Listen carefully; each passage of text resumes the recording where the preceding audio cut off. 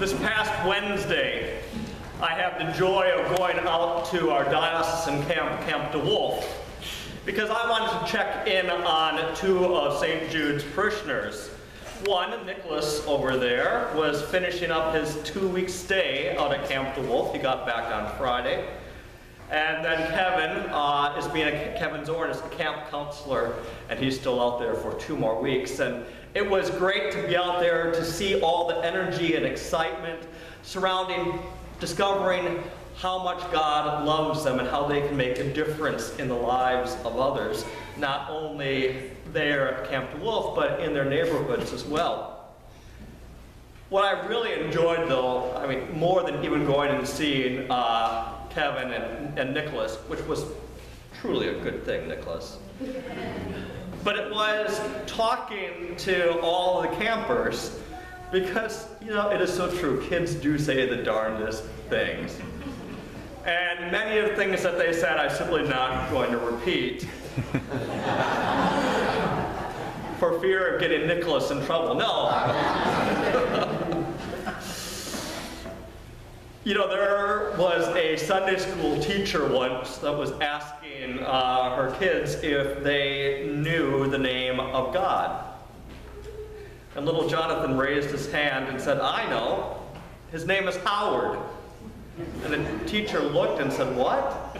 "Yeah, our Father in heaven, hallowed be thy name." Kids say the darndest things. But they really try to get it. You know, we teach our kids from an early age, hopefully in our homes, to say their prayers. And when I was a child, I had 2 prayers that I prayed over and over again. When I went to bed, it was, "Now I lay me down to sleep. I pray thee, Lord, my soul to keep. If I should die before I wake, I pray dear Lord, my soul to take." I'm glad I wasn't quite understanding what that was all about when I was young. The other was before any meal, and I still pray this prayer before every meal today. "Come, Lord Jesus, be our guest, and let these gifts to us be blessed. Amen." Prayer. Simple prayers, but prayers that would connect myself to God, and also praying for others as well. That's what the Lord's Prayer does. The prayer that Jesus taught his disciples. They asked Jesus how to pray, because John, his cousin, must have taught his disciples how to pray. And Jesus gave them that wonderful prayer that we all know as the Lord's Prayer, the Our Father. "Our Father in heaven, hallowed be your name. Your kingdom come, your will be done on earth as in heaven. Give us today our daily bread. Forgive us our sins as we forgive those who sin against us. Save us from the time of trial and deliver us from evil." It's a prayer that many of us will say every single day of our lives. It's a prayer I've said on some airplanes when they've been a little bumpy, wondering what might happen. It's a prayer which connects millennia of Christians together. It is the most prayed prayer on any Sunday throughout the world. You know, Episcopalians, Anglicans, get criticized a lot that we don't know how to pray. I'm not saying that we don't pray, but that we can't pray extemporaneously. You know, there was a prayer meeting down in the South where the mayor was inviting all of the local clergy to come and offer prayers. And the mayor introduced the first pastor, Pastor Smith, from the Assemblies of God, and it was this beautiful, long prayer filled with eloquent words and descriptions. And after the pastor was done praying, or more like preaching, the mayor said, "Oh, that was wonderful. Now we're going to ask the Methodist pastor to come up." And the Methodist pastor also got up and gave this wonderful, wonderful, amazing, amazing prayer.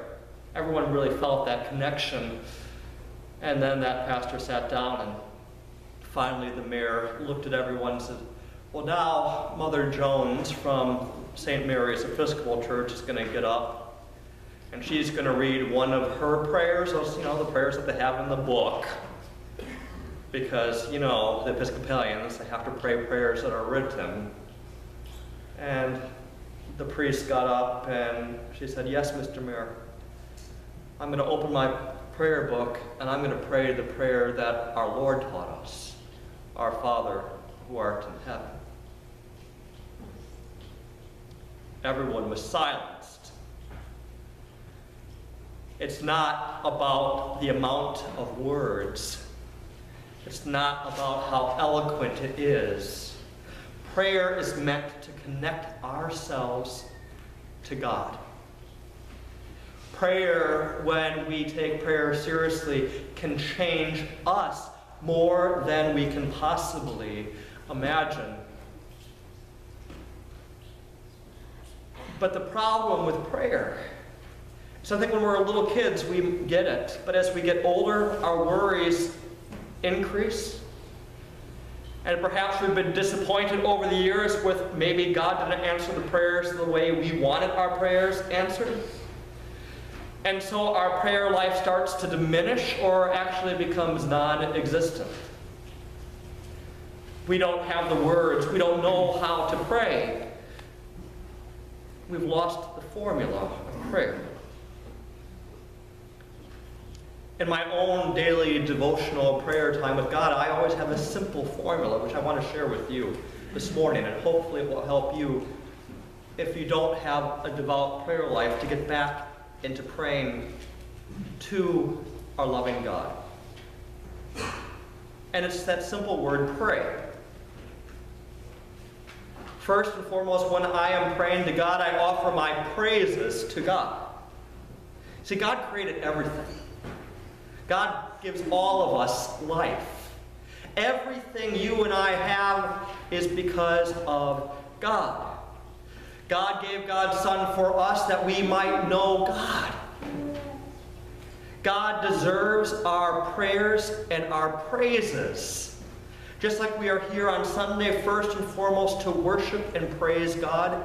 In our daily devotional time, the first thing we should be doing is praising God. I praise God. I thank God for my life. I thank God for my family. I thank God for the privilege of being here. I praise God for all the blessings. I praise God when I make it and survive driving on the southern state. We need to praise God and thank God constantly. After I praise God, I reflect. And I do this in the morning. I reflect about my previous day. I reflect on those things that I feel I did right to follow God. But I also reflect on those things where I know I missed the mark. Where I know that I was separated myself from God, from my fellow human, and from creation. Those things that I have sinned about. When I put myself first instead of God, or my own personal needs in front of others' needs, or when I had a chance to help my neighbor and I didn't. Every day I mess up a bit. But when I reflect on it, I ask God for forgiveness.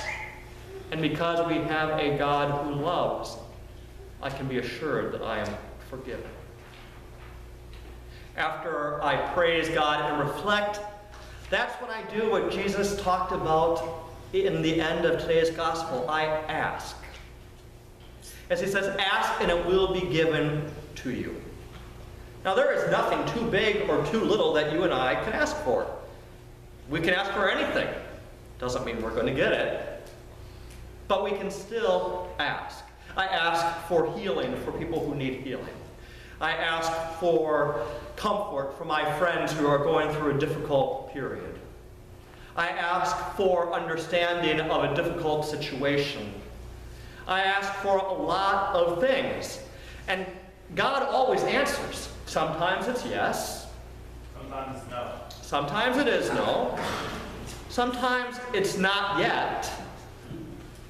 And sometimes it's a completely different answer than I ever expected. How much will God give to us, those that God loves, as long as we ask and are persistent about it? As Jesus said, who in this room would give their child a snake if they asked for a fish? Nobody. Ask God. God will give us those things that we need. It might not be those things we want. I asked God about the lottery last night. I guess I don't need it. After we praise God, after we reflect, after we ask, here comes the hardest thing about prayer. And that's yield to God's will. You know, we are a society so full of instant gratification. We want everything and we want it now. You know, social media has changed the world. We can find out what is going on across the world like that. We can order something and we get upset if it's not here within 24 hours. Almost everything we need we can get right away. But that's not the way that God works.